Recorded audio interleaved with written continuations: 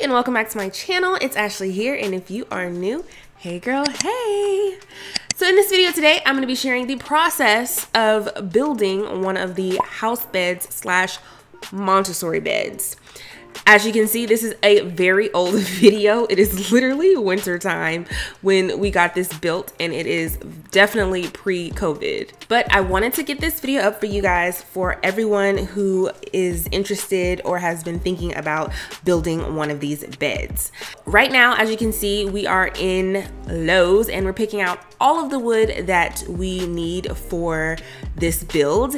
And I will have the supply list here on the side, but I'm also gonna have the plans that I used and our alternate plans that we kind of made for our bed down below in the description box. So I was super excited to put this video together because I honestly, when I wanted to build this bed, was looking for a good tutorial to kind of help me with this process, and I really couldn't find the best one. So I hope this video that I have put together for you today is going to be a very nice visual way to learn how to build this bed and a very nice, easy to follow tutorial. So let's get started with this process.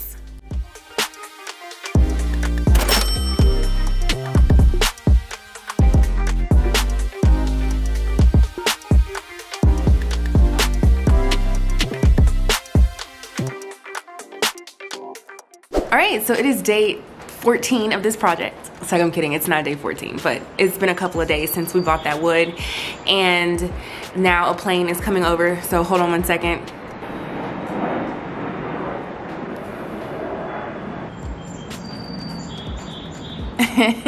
Okay, so today I am going to be just separating the wood, and then I'm going to cut down the sizes that I need. Don't worry, I'm gonna have all the cut sizes down below. I'm also probably just gonna put them here on the screen so that you will know the cut sizes. So let's get started with cutting.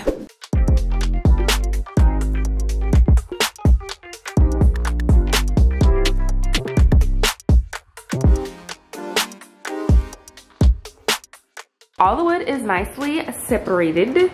So I got my 2x4s here, my 2x3s are over here, my 1x3s in the middle there, and then my 1x2s. So let's get started cutting. Okay, so here is my cut list. So I have my 2x4s, 2x3s, 1x3s, and we're not gonna be cutting the 1x2s. So this is how many I should have after each cut. And these, so wrong, so these are supposed to be opposing angles on just this particular piece of wood, and then this one's supposed to be just a 45-degree cut at one end, so the arrow shouldn't even be there. But you don't even really have to worry about this. This is just going to be the piece of paper that I'm going to have beside my miter saw, so I can be making sure I'm getting my cuts correct. The one thing you're going to need is measuring tape. So I love this. It's a self-locking measuring tape, and I'll have it linked down below. If you don't have a self-locking one, this is amazing. I love it because like it just like self-locks itself. So anyways, let's go. Okay, so I'm gonna have the cut list here on the side real quick just to pop it up here, and then I'm going to be going through each individual cut frame by frame. So for my first cut, I'm gonna take one of my 2x4s, and I am going to cut it down to 38 3/4 inches, and I'm gonna be doing a cross cut, and I'm going to have two separate pieces after this. The next cut is also going to be from a 2x4, and I'm going to cut this down to 76 3/4. Again, another cross cut, and I will have two separate pieces. All right, so for this next cut, you should be cutting your 2x3s, but I accidentally cut my 1x3s. But your 2x3s are going to be cut at a 45-degree angle at one end, and they should be cut down to 47 1/2 inch, and you should have 4 separate pieces. All right, so moving along, I am now using the correct size, which is my 2x3s, and I'm going to cut these down to 33 1/4 inch. And with these, you should have opposing 45-degree angles at each end, and you're going to have 4 separate pieces after this. The next cut is going to be using your 2x3s. Again, as I said, I'm doing the wrong piece of wood. This is actually a 1x3, but it should be a 2x3. And you're just going to cut this down to 76 3/4 inches, and you should have 3 pieces, and these are just going to be cross cuts. And the last cuts that you should have are from your 1x3s, and you're gonna cut these down to 39 1/8 inch, and you should have 15 of these. And then our last pieces of wood that we have, remember, is our 1x2s, and we're not going to cut those at all. Okay, so after you have all of your pieces cut, from your 2x4s, you should have 2 pieces cut down to 38 3/4 inches, and then 2 pieces cut down to 76 3/4 inches. And then for your 2x3s, you should have 4 pieces cut down to 47 1/2 inch with a 45-degree angle at one end. And then you should have 3 pieces cut down to 76 3/4 inches, and then you should have 4 pieces cut down to 33 1/4 inches with opposing 45-degree angles at each end. And lastly, you should have 15 pieces of your 1x3s cut down to 39 1/8 inches. And the next step, of course, after cutting all your wood is sanding. So I love to use this long-lasting sandpaper that I always get from Lowe's. And now I'm just going to sand smooth all my pieces and make sure that I don't have any rough edges or anything like that. All right, so after I'm done sanding, I'm going to be using my favorite primer, which is the Bullseye 123 by Zinsser, and I am going to prime all of my pieces of wood, and I did 2 coats. Today is a day where we put everything together. So I primed the pieces of wood, and they have dried for a full 24 hours. And now I'm just gonna start to pre-drill the holes, and then we're gonna take this upstairs, assemble it, and then I'm going to paint it the final color. To create my pocket holes, I'm gonna be using my Craig jig, and I am going to be creating the pocket holes for my 2x4 pieces outside, and then the rest of them, we're gonna do them up in the room. So I am just keeping this at a 1/4 inch depth for when I drill my hole in there. And then also you want to make sure that you are drilling the pocket holes on the inner portion of your wood and not the outer portion of your wood.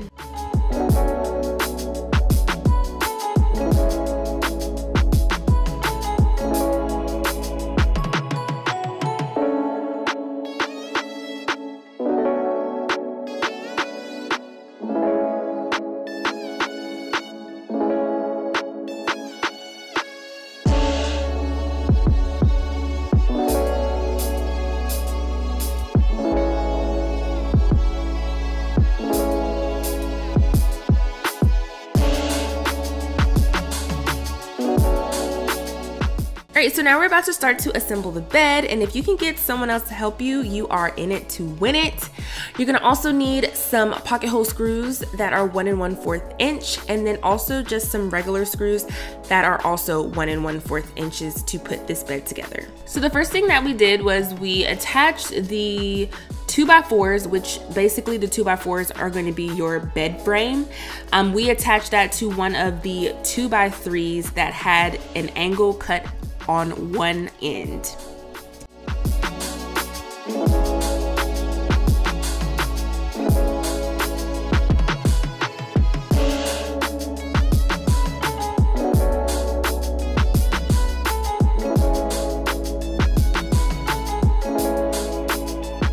Okay, so here is where the plans kind of change from the original plans. So we did something totally different than the plans that I'm gonna have linked down below.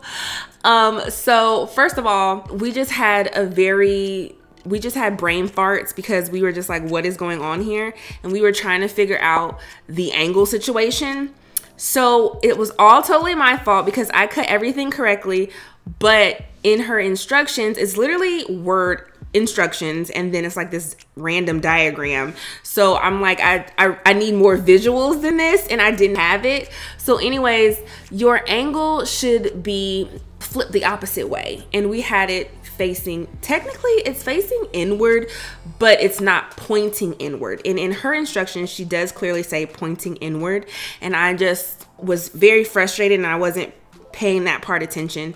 So you want to make sure that that part that's sticking up and you just have that one angle at the end, that piece is flipped outward and your angle is pointing inward, so that your opposing angle pieces will be able to fit together perfectly, and then you can screw everything together.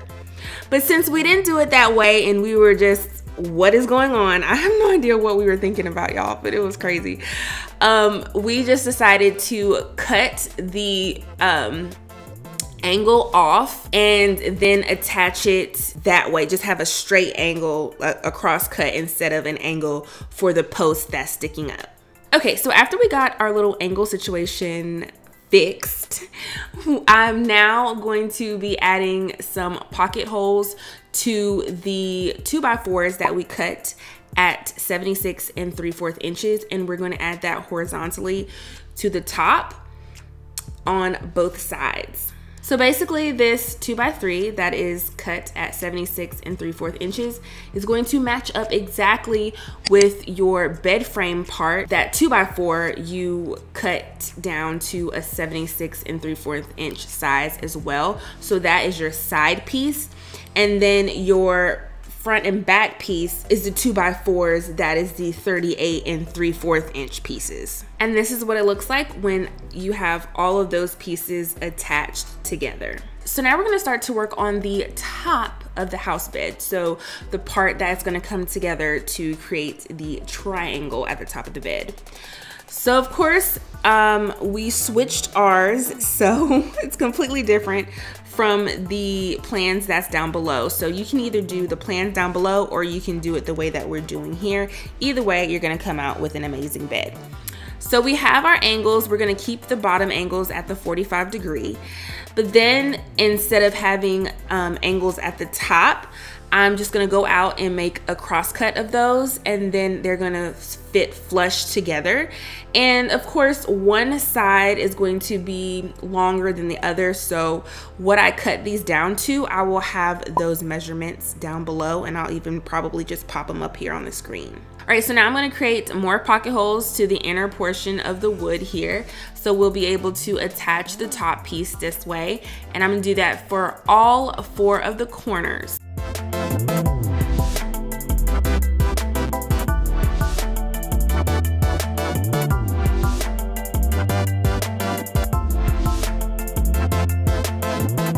Now to attach the top 2 pieces together, we're going to add more pocket holes, and we are going to attach them that way. You just want to make sure that your longer piece of wood is going to be on top of the shorter piece of wood. Next, we are going to attach our 3rd piece that was cut to 76 3/4 inches, which is the 2x3, and this is going to be the roof. So I'm just creating pocket holes, and I'm going to put pocket holes on both ends, and then we are going to place this on top, and then I'm going to screw those holes in, and then we will have a roof. All right, so the next day I just came back up here and I painted the bed. So the 4 pieces that I recut, I primed those first and I let them dry. And then after that, I came in and painted it I painted it Sherwin-Williams. I painted it White Cottage by Sherwin-Williams. And then where I had my pocket holes, I just took a smaller paintbrush and I painted those areas in, just so when we move, it's just gonna be easier to just take those screws out and disassemble the bed. Okay, so later that evening, we came back up and we started to work on the support part of the bed for the mattress. So the 1x2 pieces are going to basically be your side runners for the bed. And to attach them, we used corner brackets. So I picked up some corner brackets and we drilled our holes and we added those screws to both of the 1x2 pieces. So after we double teamed these 1x2s and got the brackets attached to the bottom, we then attached them to the sides of the bed, And the first thing that I did was I just took a pin and marked where I need to drill the holes. And then after that, I drilled my holes and we attached these pieces to the side of the bed, just making sure that it was in the middle.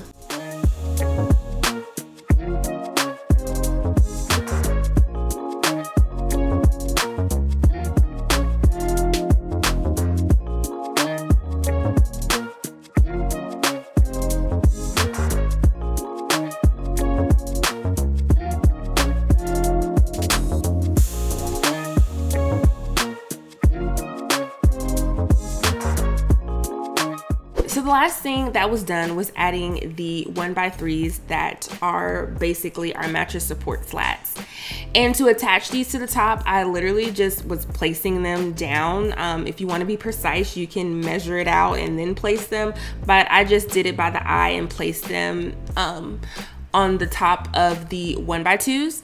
And then I took my drill bit and I actually had the countersink bits and I drilled the holes. So we like alternated. I was drilling the holes. We actually didn't alternate. I was just basically drilling the holes and then he was adding the screws in, and that cut the time in half. So again, if you have someone that can help you with this, get some help. So that was it. And these countersink screws, I got them from Walmart. They were the Heart brand. So if you go into the tool section, you can find them there. I was gonna order some off Amazon, but I just found these in Walmart and I picked them up and they worked perfectly. All right, so here it is, the end result of this bed.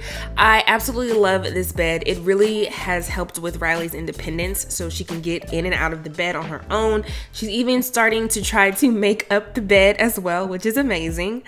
She's been in this bed for about 5 or 6 months now and she loves it. So this is actually one of the DIYs that I did for Riley's room makeover, and I have a couple more to do. So make sure you stay tuned for that. If you're not subscribed to my channel, make sure you click on that subscribe button. I'm obsessed with this. Don't think that you cannot make this bed, because you definitely can. It's a very easy build once you get all your cuts done. It's also less expensive than buying it out of the store, so I highly recommend that you try this out if you are thinking about it. So if you enjoyed this video, make sure you give it a big thumbs up. Make sure you comment down below to let me know what you think. Make sure you have that notification bell clicked so you'll always be up to date with my latest videos, and I will see you in my next one. Bye!